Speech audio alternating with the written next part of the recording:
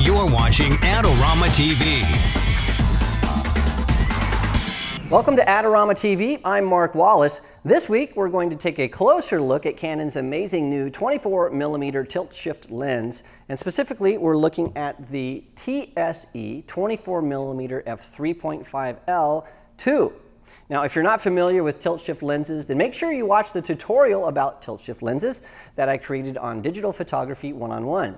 Now, earlier this year, Canon released two new tilt shift lenses. They released a 17mm and the new 24mm that I have right here. Now, this new 24mm isn't just an upgrade to the previous version, but it's a totally new design. So let me break down the new features for you. Now, first, this lens has much larger image circle coverage, which allows it even greater shift and tilt capabilities. The image circle on this lens is now 67.2 millimeters, as opposed to the 58mm image circle on the previous lens. Now, if the concept of image circle is new to you, let me quickly explain it by using these little cutouts here.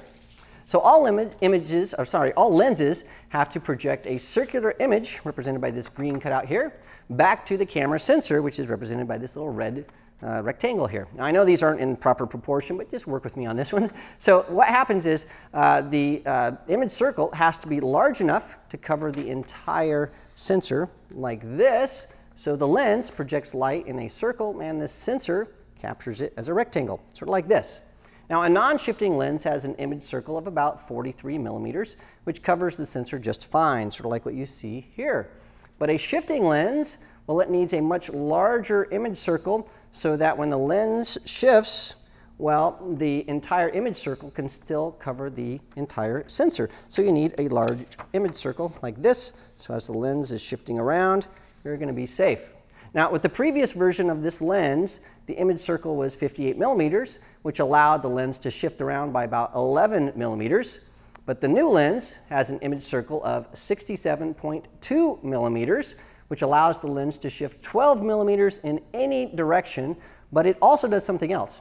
It minimizes vignetting and loss of light, which is really needed due to the new ability to combine tilt and shift in new ways.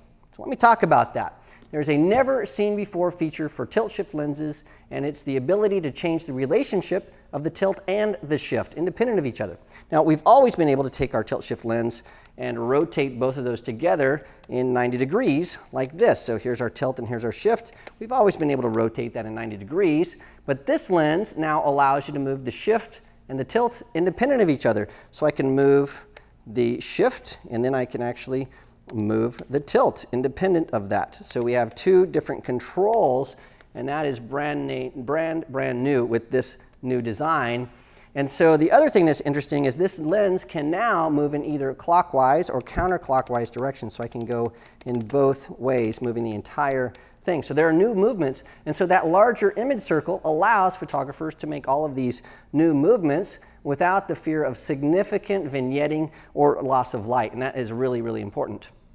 Now, to control all this movement, the lens has knobs to adjust tilt or shift, and on the opposite side they have some locking knobs and some little switches. So let me show you really closely what these are. So the tilt knob on the top here, if we flip the lens over, underneath here there's a little lock right there. And what that lock does is once that is locked, you can't tilt the lens, and so if you're just shifting things up and down, that's going to make sure that this doesn't accidentally tilt and change the plane of focus. But if you unlock that, you also have this little locking dial right here. What that allows you to do now is you can tilt the lens wherever you want it, and then you can lock that in. Now, once that's locked, when you're moving this camera around, you're not going to accidentally move the tilt out of whack. You're going to make sure that everything stays nice and firm. And the same thing is true of the shift.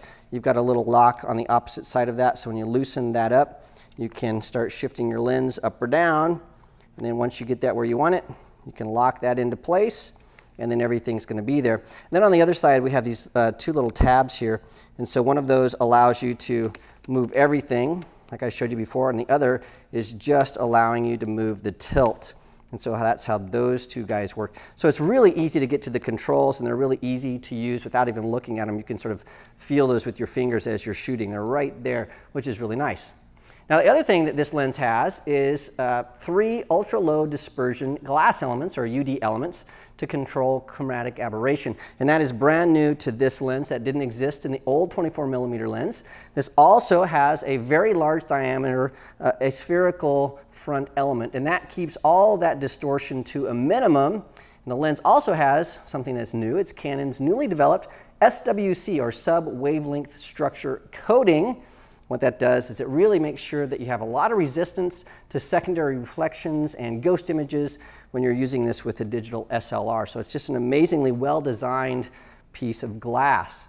Now, all of this info is great, all this technical stuff, but probably you're asking, how does this lens actually perform? Well, I used this lens for about 2 weeks and found it to be absolutely spectacular. Vignetting is almost non-existent and images are extremely sharp. The movements are smooth and the lens is just really easy to use. In fact, to really see this specific lens in action, I suggest you watch my tilt shift lens tutorial on our sister show, Digital Photography 1-on-1, because that video is almost 20 minutes and it's all about tilt shift lenses, and I shot the entire thing using just this lens so you can really see it in action and see the images that we shot and how we shot and how this was used. And needless to say, the bottom line is I was very impressed with this lens, and I think you will be as well.